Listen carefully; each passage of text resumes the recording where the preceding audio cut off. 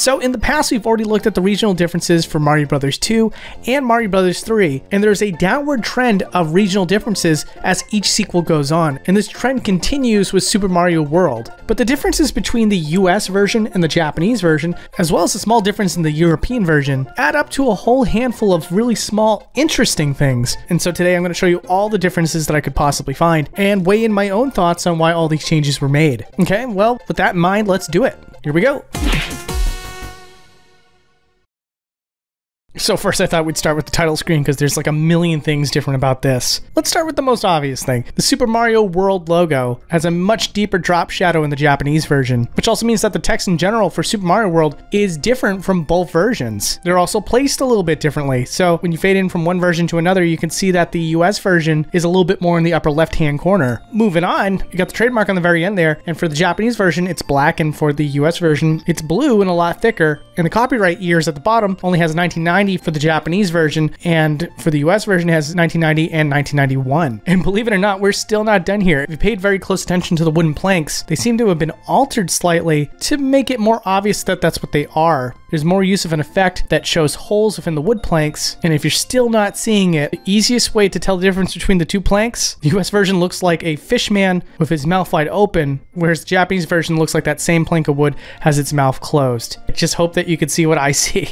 Moving on, the Yoshi sign that we all know and love right at the start of the game has Japanese text on the sign for the Japanese version, which makes perfect sense. Also, we will get into translations later, but one visual difference between the two versions is that Yoshi kind of signs his name with a paw print in the US version, whereas there's nothing like that at all for the Japanese version. Reznor in the US version, of course, has the name Reznor on the sign, and the name of the Reznor in the Japanese version is Bui Bui. So, you know, it only makes sense that the Japanese name would be on there. Still an absolutely bizarre boss. Bowser's light up neon sign in the US version is replaced by Koopa, and this is because in Japan, that is the name of the main antagonist. Simple enough. Now here's something that's really bizarre. The credits are really different between the two versions. Mostly just the titles, not the names of the people credited. Like the main director in the US version is known as the total director in the Japanese version. The area director in the US version is known as the course director over in Japan. Background programmer in the US version is still background programmer in the Japanese version. It's just programmer is spelled differently and background is spaced out. And that misspelling was also fixed for the map programmer. I'm not going to point out the obvious pun here, but if anybody wants to leave it in the comments section, I'll be sure to hit love on that comment. Anyways, area data input for the US version was originally course editor, which I feel like gets the point across a lot better. Character graphic designer was changed from CG designer, and for the special thanks to section, a colon was added to the US version, and there's also a singular person that was added to the US version, Dave Brooks. Anyways, keeping with the theme of the graphics being different, Princess Peach in particular went through a lot of changes for some weird reason. In the US version, Princess Peach when she walks over has two different frames of animation, one that is identical to the Japanese version, but then another where she has a more muted expression. In the US version, Princess Peach's kiss has more of a wider side profile, whereas in the Japanese version, she looks more normal. And why would the developers make this change? Well, it's probably to better illustrate that she's actually kissing Mario. Whereas in the Japanese version, I guess it could be misunderstood as like a hug or something, like her lips don't quite reach Mario. Though I feel that blush from Mario kind of tells it all. And of course, this isn't a regional difference, but it's a revisional difference that I think is really interesting. A lot of US players are going to know this already. And please, if this information was new and interesting to you, let me know, just so that I can vibe whether or not it was worth putting into the episode. But Luigi in the Super Mario All-Stars plus Super Mario World version has been completely resprited to resemble more of the physique of Luigi, whereas in any other version before this, Luigi was simply green Mario. And for as much as the game tries to emulate Mario's movements but with Luigi for Super Mario All-Stars plus Super Mario World, when you finish a level, it has a completely unique pose from what he had in the original versions, opting to cross his arms instead of doing the victory sign. Also, because they resprited Luigi, he no longer has to have a green tongue, because as you can see here, Mario utilized his red palette for his outfit to give himself a red tongue, but the developers weren't really thinking that far ahead with Luigi, thus his tongue does the same thing and just uses the off color when his mouth is open. And now let's talk about some of the Japanese exclusive merchandise for Super Mario World. One of the most interesting ones that I found was this series of plushes that includes a charging Chuck as well as a Magic Koopa. And pretty much it's always going to be the case that in Japan, the merchandising goes way more hardcore than it does over in the US. You can also find things like the Super Mario World styled Goomba, or even a player's guide that was published by Ape Software, which is the group that made Earthbound. Which, by the way, if you want to buy any of these items that I'm showing you on the screen right now, I highly recommend that you get them through our sponsor, Bai. And what they can do for you is convert your US dollars into yen, as well as ship any items that you purchase over to their warehouse, which negates the whole idea that the Japanese sellers only sell to other Japanese people, and then they can ship that item over to you in the US or wherever you reside. And like I said, if you're a collector of video game merch, you're gonna have a really hard time finding items like these that you're seeing right now without folks like Bai helping you out. So it's a very, very useful service. I'll leave a link for you guys in the video description if you want to check them out. And if it's your first time using the service through me, you can get 2,000 yen for free for whatever it is you want to buy. And with some free fun money, I mean, it's definitely worth taking a look. Thanks again, Bai. And now we're going to move on to our next topic. These are all changes that are different between each level. And to start with, Donut Plains 2 has a change that's pretty good for beginners. Right at the start of it, in the US version, they added a yellow exclamation block. The players can start off a little bit easy and have a mushroom, whereas in the Japanese version, that doesn't exist. And then in the second area, the US version added a very random cape feather power-up. Maybe the developers found through testing that a lot of players lost their power-up in this particular area and wanted to give something back to the player. Or heck, the fact that it's a cape power-up really helps out against these enemies in a way that a fire plant power-up wouldn't. And then for the third castle, or Lemmy's Castle, they gave you an extra 100 seconds to get through this area, which I have to say was a really smart change, considering the fact that in the US version, I ran out the timer pretty much all the time. So I can only imagine having 100 seconds less would be even more of a nightmare for a more inexperienced player. Meanwhile, on Chocolate Island 3, there are 3 arrows in the US version trying to strongly hint where you need to go, whereas the Japanese version has 1 arrow sign. Sadly, neither one of these do a great job of illustrating where the player really needs to get going. Maybe if one of these signs was an up arrow with a cross through it, but as it stands, they tried their best. Moving on, the ghost ship, just before you get to the final area, there's a whole body of water underneath where that question mark orb is. And in the Japanese version, there's nothing down there, but for the US version, there's a total of 3 different 1-ups that you could possibly get before it sinks all the way to the bottom, which may beg the question, why bother doing something like that? And again, this is just speculation, but the fact that there's nothing in there at all in the Japanese version is kind of lackluster, and that body of water does entice the player to have a sense of exploration. The other theory could just be that absent-minded players that made it that far only to die maybe felt a little bit too cruel, and the developers tried to put in a safeguard to at least reward the player to give another try. And then the secret boo house that can take you to Star Road has a graphical error that the developers decided to fix for the international version. One of the lesser popular features of the game, if you hold the left or right shoulder button, you can pan the camera to the left or right. And sadly, in the Japanese version, if you do that in this particular spot, you can see a break in the boundary. And the developers decided to fix this boundary break over in the US version. And this one is awesome. We got a little bit of English in the Japanese version for basically the final level of the game. And we'll keep playing this footage over for you, but if you focus your attention over on the Japanese side, it says, "You are super player." But somebody over on the US team was clearly a stickler for grammar and decided to go through the trouble of adding more coins to this area so that it says, "You are a super player." That has to be the truest sentiment of how far a grammar stickler will go when it comes to an opportunity to correct someone. And I just wanted to talk about this really quick. It doesn't really go with our theme at the moment, but I'm sure you don't mind. After you beat the game, it does a roll call for all the enemies that you faced.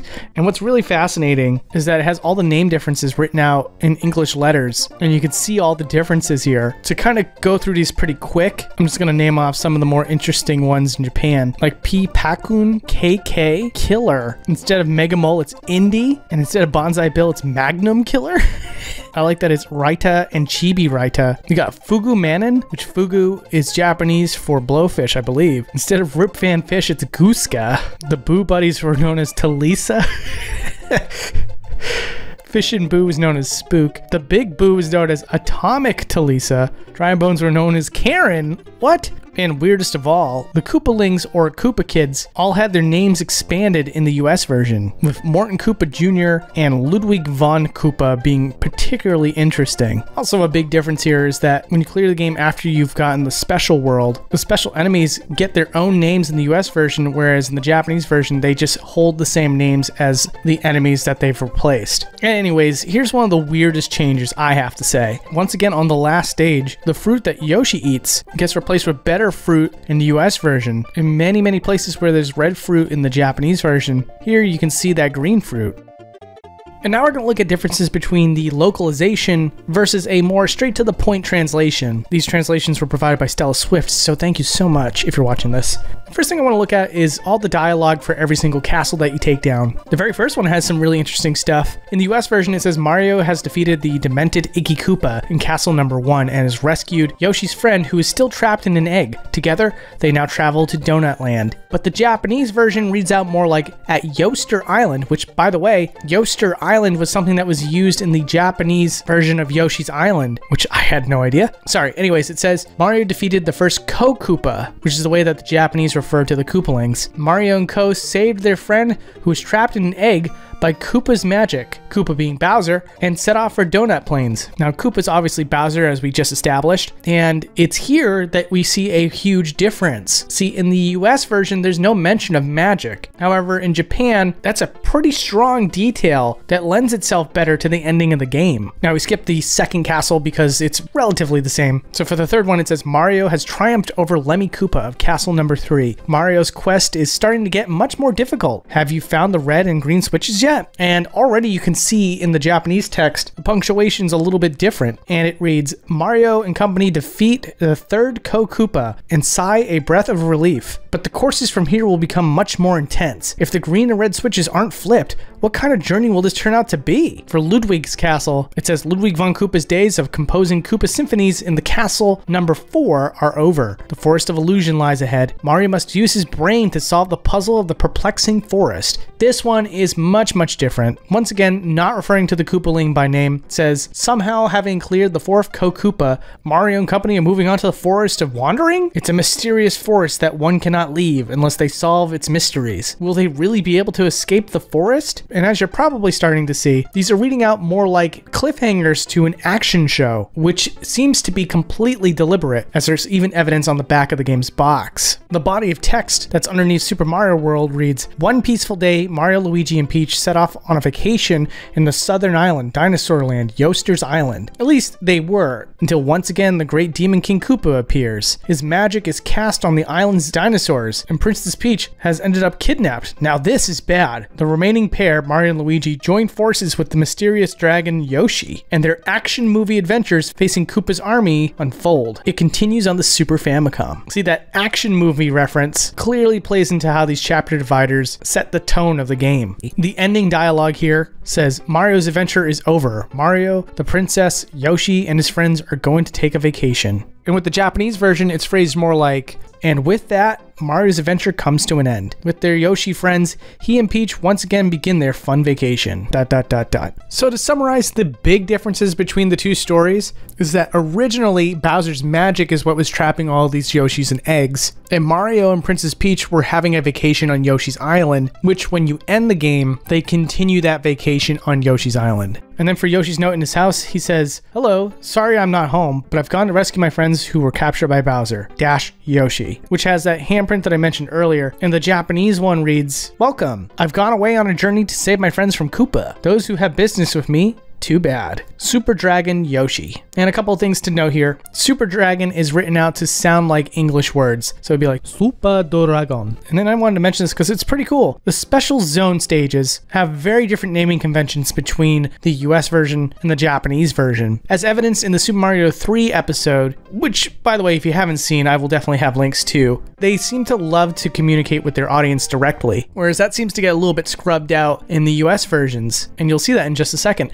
Going in order here, the name of the first stage in the US is Gnarly, but it's named Fun Course in Japan. The next stage is Tubular, and once again, the stage name is just Fun Course. You might have noticed that the characters over on the Japanese side did not change at all, but when you move over one more, in the US it's Way Cool, but in Japan it reads out as Mario's staff is just as surprised course, as if to say they're just as surprised as you are. The next one in the US is Awesome, whereas once again, like I said, same in Japanese as the last one. Moving on from there, it's Groovy, and in Japan it reads out as Specialist Only Course. The next stage in the US is Mondo, and staying true to themselves, like mentioned in the past, the name of the stage is the same as the last one. Next up is Outrageous, which was named Championships Course in Japan. And lastly, in the US, it's Funky, only for it to be named once again the same as the last course in Japan. Okay, for the box segment, we're going to go through things at a more brisk pace than we usually do. First thing I want to just show you is the differences in the boxes themselves. Super Famicom boxes have a vertical look, whereas in the US, they decided to put it on its side essentially and have them look a lot wider. The front of the box has unique artwork that's not featured in the US version in any capacity, including the manual, and seems to feature a world that has illustrations of various things that you'll encounter throughout the game. Also, big difference here. Folks over in Japan got 2 titles essentially. Sure, it still says Super Mario World, but it also says Super Mario Bros. 4, which to me, that's wild. Anyways, on the back, there's another piece of completely unique artwork, once again, not featured at all in the US manual or box, that seems to have a map. And the map is even labeled as Super Mario World. It's incredibly cool that in order to look at the game's quote-unquote manual, you have to unfold it, which, as you can see here, it gets a little bit crazy. But what you're treated with is a giant map of the world itself, which is pretty cool. Now, this is featured in the US manual. And in fact, outside of the layout, just about every bit of artwork that's used in this manual is used in the US manual as well. So let's move over to that real quick. Does the US version have any unique artwork for itself? Well, surprisingly, yeah. All the way in the very back, there appears to be unique artwork of the Koopalings, which once again feature their expanded names. And without going neck deep into it, just want to also state while you're looking at the artwork here that the Japanese version story synopsis once again cements that the Yoshis being stuck in eggs is caused by magic, whereas the Super Nintendo version once again does not allude to this whatsoever. Anyways, I want to move on to differences in gameplay. Over here is a huge difference. Though they're not very common in Super Mario World, there are dolphins in both versions, with one major defining difference. In the Japanese version, you could eat the dolphins with Yoshi, whereas in the US version you couldn't. Now, I don't think you'd be in too much trouble, honestly, if you ate a ton of dolphins in the Japanese version, so I think this change was honestly made to accommodate sensitivity towards animal cruelty towards dolphins, which culturally has a much higher sensitivity to the US over Japan. Also, in the European version, the 1-ups move way faster than they do in the US version, which is a huge surprise. Of all the things for the European version to be different from the other versions, I can't believe it's that. And also, between the US and the Japanese version, there's a little trick you can use in the US version to play the castle levels over again. And it's by pressing L and R, but in the Japanese version, you can't do that. And in fact, to prove that, right now on the screen, you can see what my button inputs are. Like if I press A, you'll see A, and if I press L and R, you'll definitely see that. So keep a close eye here and you'll see that when I press L and R in the US version, I get brought into the stage, whereas in Japan, it's not possible. Anyways, if you're not subscribed and you enjoyed the content, feel free to hit that subscribe button if you want to see more content like this in the future. Also, to new viewers and returning viewers alike, if you've missed any of these 2 episodes that are on the screen right now, highly recommend you check them out. They're probably what I would consider some of my best in the series, especially the Super Mario Bros. 2 one, I will say. But if you missed your chance on the screen, those links will also be in the video description. If you're not interested, thank you so much for spending your time watching this episode. It really means a lot. Anyways, guys, take care of yourselves.